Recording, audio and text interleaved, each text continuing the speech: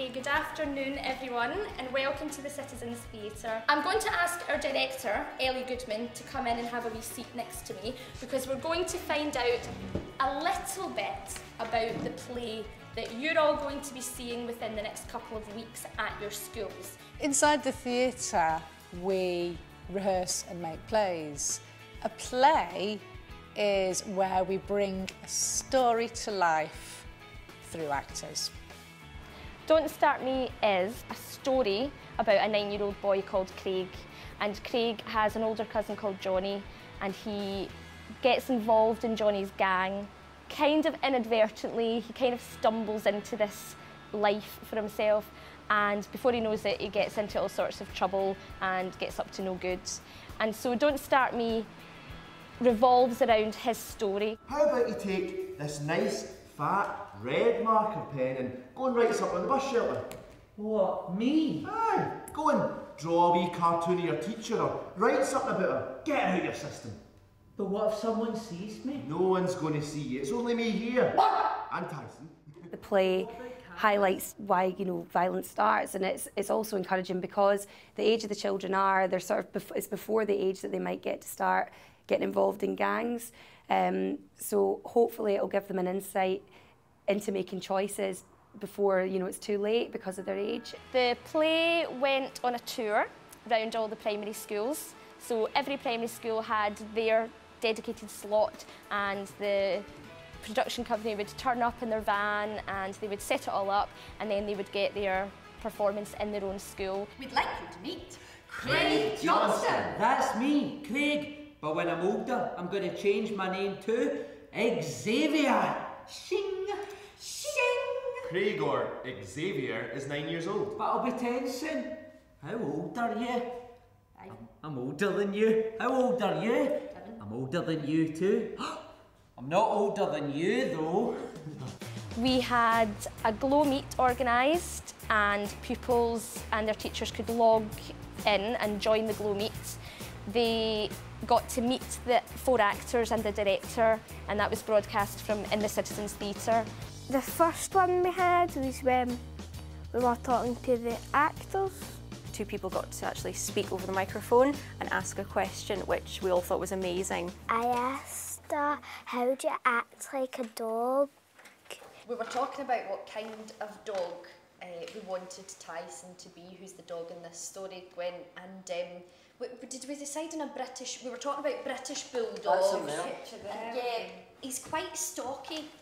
So when I was pretending to be him, I had to try and round my shoulders and make sure I was walking with a bit of a thud because they're carrying quite a lot of weight, these guys. I think the police one was particularly interesting to them because they got to see all this different equipment. That's what stuck out to them, I think. To keep us safe. This is called body armour, and it's supposed to stop knives and guns and things like that. So if there's really, really bad guys about, it's supposed to help protect me while I'm trying to protect you. We're really excited about it, really positive about it. They loved the music in it, and they loved the girl that played the dog. They thought that was really funny. There's Johnny, there's Craig, there's Sandra, there's Jamie Lee, there's his teacher, and the gang.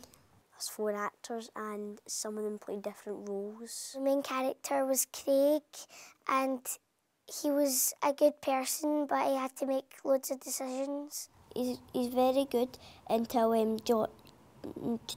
Johnny comes. Johnny is Craig's cousin, and he is not a very nice boy. He was telling him to go and steal stuff for him to get, so he had to decide, would I do that or not? That's it, brilliant son. That's Miss Noble told. And here, there's a little reward. I'll let you take Tyson for a walk. Yes! Thanks, Johnny. No problem, and hey, get me a bottle of ginger from the shop while you're at it. Oh, I haven't got any money. So what do you need money for? to buy the ginger? You've been a very good teacher, have I, Craig? I've told you. I don't pay for anything, I get everything for free. But just get me the ginger, Craig. The drama workshop was really, really good, and I even took a lot of ideas from that to use. The man who ran it was really great with the children. It was really relevant to the play. very age appropriate. The games were really, really good, and the sort of other tasks that weren't necessarily drama tasks were really well suited to the children. I think it actually sort of teased out the meanings of the play a bit more for them and got them thinking a bit more. One of the activities we did is where we made a comic strip about Craig's journey to joining Johnny's gang. And here's a beautiful example by Lewis. Craig's in the first picture, and then the third picture it's at night and Craig and Johnny are still there, and then last one it's Johnny asking Craig to spray the school. Craig told us about the things. You're well done. We saw videos, didn't we? Should we see if we can find one? Something that I don't even know what's going to happen yet. So it's going to be like we're all going to be sort of finding out about these characters and about the situations together. A lot of teachers that you speak to go, I don't really understand what Glow is. I don't know when I would have gone on Glow, to be honest with you. And because now I've gone on Glow and I've done it with this drama project, it's opened me up to so many things. Don't be afraid of it, because once you get the hang of it, it's really easy to use. Play about with it. Go and have a look for different groups. Don't just feel tied to the ones that you're sort of given at the start. Have a browse about. I've been hearing about Glow for about 3 or 4 years, but I hadn't gone on to Glow or seen anything about it. So this project's actually introduced Glow a lot more to me. The whole tag project, all the activities and things have been through Glow, so I now know that it's an online resource that I can use. I really didn't get involved and was not looking forward to being involved in Glow itself, but the project has changed that completely. I've uploaded photographs, I've uploaded videos, very, very comfortable with it, and certainly when we had the Glow meet, which would have been quite stressful, 20 children, 30 children in a class, and it doesn't work. Actually, it worked every time. The lessons I think I've learned is when somebody tells you to do something bad, don't do it. It's not really nice to steal, because the people that bought it have just bought that for nothing. There's more bad gangs than good. And that the gangs would just end up using you just to get what they want. When we did the workshop after the drama, the children did 2 choices. Show how Craig reacted, show then another choice he could have made. And practicing these, making these choices are phenomenal. We did a consequence tree where if someone committed a crime, what would happen? If you argued with your sister, what could happen? And we looked about how we could resolve that. And we made a big tree with all the branches and the roots coming out of it. I know that my colleague did the writing with them, and they wrote diary entries thinking about the characters' points of view. I think the main message was, if there's a problem, talk about it. You know, he talked to his mum, he talked to his sister, and that resolved issues. Some of them really picked up on the message that he was having a really hard time at home, and that is why they then made the choices. And failing that, they all picked up on the fact that he was very, very sorry for what he did in the end, and that it wasn't a good choice to make. So hopefully that will maybe make them think twice in the future.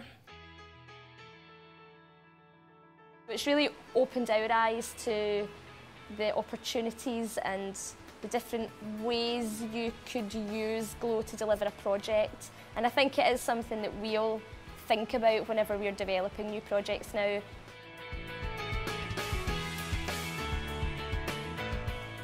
I think things like this are just fantastic for children, and I know with the cuts and everything, it's things like this that will probably go, and it's such a shame because the children love people coming in, they love doing drama workshops, and it's great to see people who are actual professionals and for the children to actually see how drama is really done. The kids know a lot more about technology, and so do I, because this is my first year in teaching.